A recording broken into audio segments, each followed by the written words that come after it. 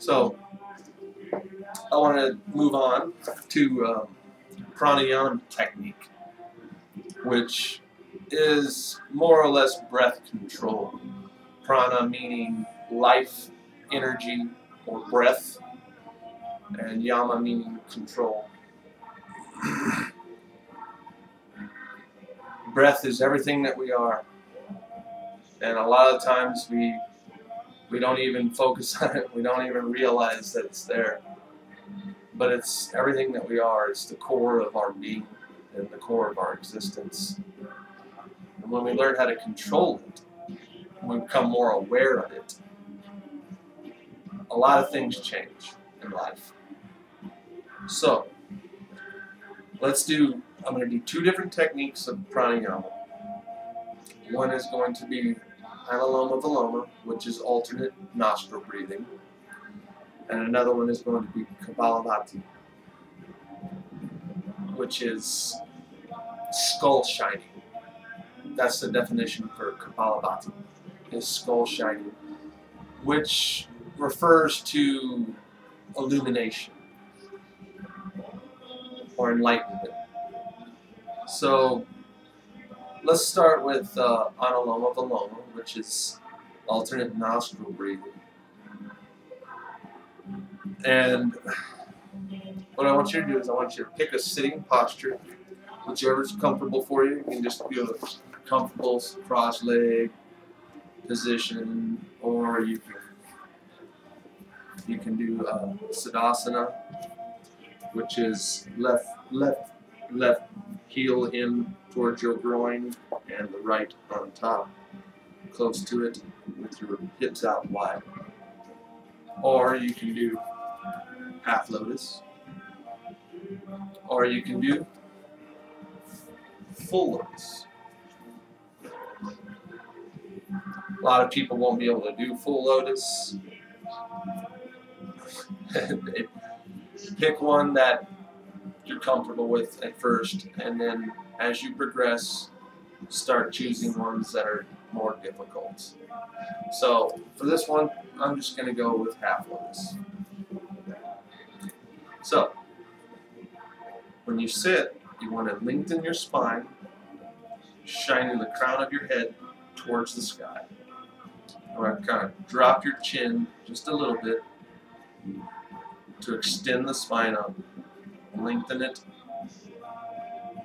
And that's a sitting posture. That's the proper sitting posture. A lot of people tend to do this. They're crouched forward, which just closes them off completely. Lengthen the spine. Don't drop the head back. Don't do this. Don't do this. We're not doing this. We're sitting. We're aware. We're aware of what we're doing. That's what yoga is all about. Awareness. It's about knowing. It's about bringing awareness into every aspect of your body, your mind, and your soul. Everything. So, when you've chosen a comfortable seat, whatever it is, you're going to have to choose a hand mudra now. Because we're doing alternate nostril breathing, what we're going to do is we're going to block off the nostril with the thumb. The right nostril, right hand, right thumb. You're going to block that off to begin with. Now, we're not going to start, I'm just demonstrating. Now you're going to block off the left nostril with the ring finger. See? And what we're going to do is we're going to inhale for 5 breaths, for example. We're going to retain that breath for 5 breaths, and we're going to exhale for 5 breaths. And we're going to switch our nostrils. And we're going to start with the left nostril open, breathing in through the left nostril. Retain. Block off both nostrils when you retain, and then exhale on the right, retaining or blocking off the left nostril with the ring finger. 2 different hand mudras. You can either do Vishnu mudra, which is dropping or bending the pointer finger and the middle finger and touching the fleshy part of your hand right here. like that. So you're going to use your thumb and your ring finger, like this, like this, like this, and like this. Or you can do a Nasagra Mudra, which is pointer finger, middle fingers extended out, touched on your third eye center, and then you can do this, and this, and this. Okay, so now that we got the mudras straight, hand mudras straight, and our sitting posture, we went over that. We'll let it begin. So, what I'm going to do is I'm going to demonstrate one round for you, and then we'll do it together. That way you know exactly what I'm doing and what's going on. So, I'm going to choose Nasagra Mudra.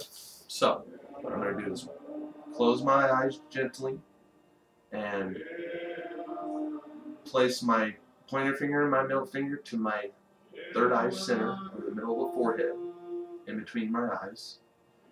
And what I'm going to do is I'm going to block off my right nostril with my thumb and inhale for 5. Block off both nostrils, retain for 5. And exhale for 5.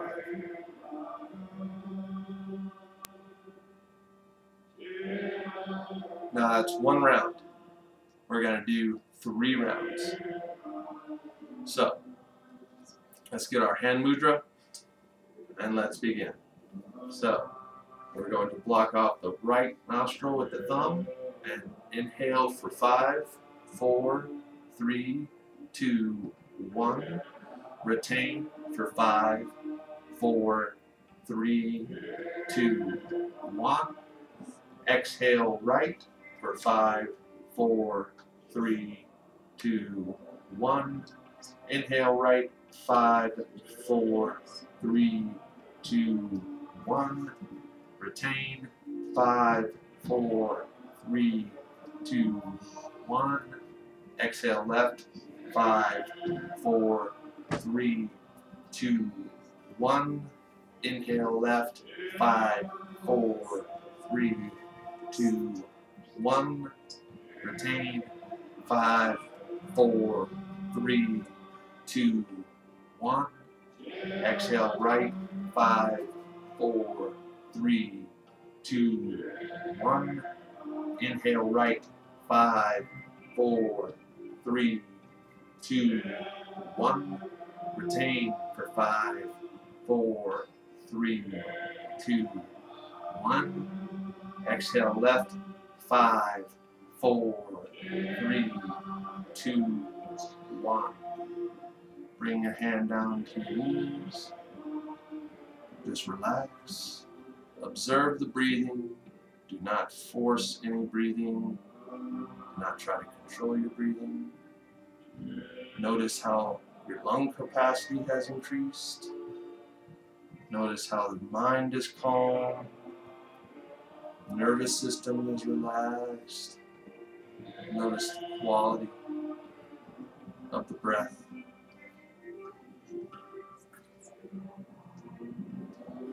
And that is Anuloma Viloma, alternate nostril breathing. Now, the second pranayama technique I want to show you is Kapalbhati, which is skull shining. That's what Kapalbhati means, is skull shining, which refers to illumination or enlightenment.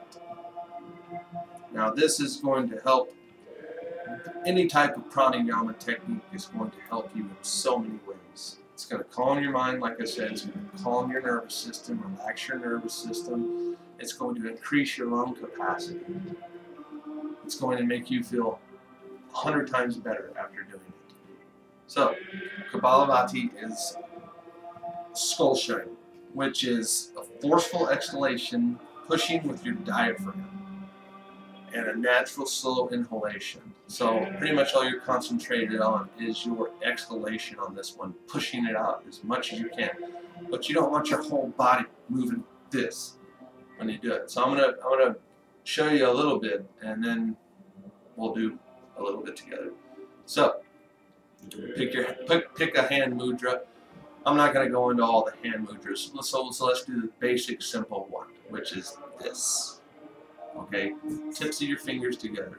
Not this, not this, not this. Tips of your fingers together. So it makes a circle. Okay, and then below your knees here. So lengthen your spine, and I'm going to demonstrate it for you. So close your eyes, tuck your chin just a little bit, and it's going to be forced exhalation through your nose. So you're going to be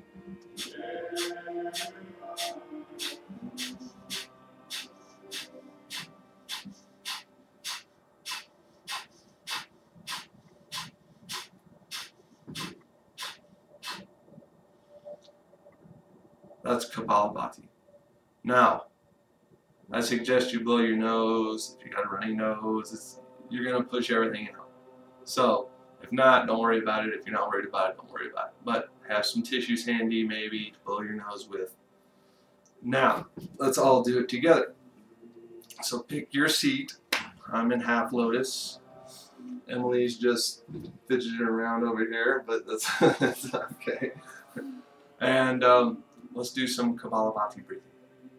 So, here we go. So, couple deep inhales and exhalations to prepare. So, inhale and exhale.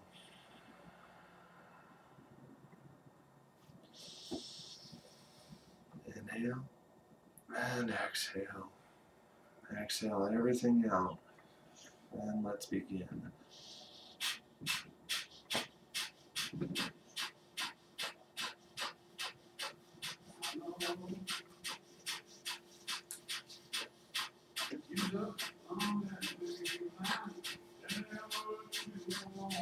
Exhale everything out. Tuck your chin to your chest. Sip in some air and hold. Focus on your third eye center. Hold your breath. And exhale and relax. Inhale. Just breathe out. And notice your breath. Notice your mind. Notice your body. Notice how everything's improved. Everything's calm now. That's what pranayama does. It gets your body prepared and your mind prepared for life, for yoga, for everything. You can do this before yoga, always recommended. You can do it after yoga. You can do it before work. You can do it right when you get up. You can do it right before bed. Anytime you feel you need calmness of mind or you need to relax your body and focus your awareness, that is what pranayama does. The benefits are tremendous. Tremendous amount of benefits from pranayama. Please, please, please try to practice it all the time. I think I'm going to bring this video to an end. It's my second video, so I know it might have a lot of weirdness to it or mistakes or whatever, but I'm going to post it anyway, see what you guys think. This is the beautiful Emily. Say hi. Hi. And I'm Jody. Thank you for watching this video on what is yoga and pranayama techniques.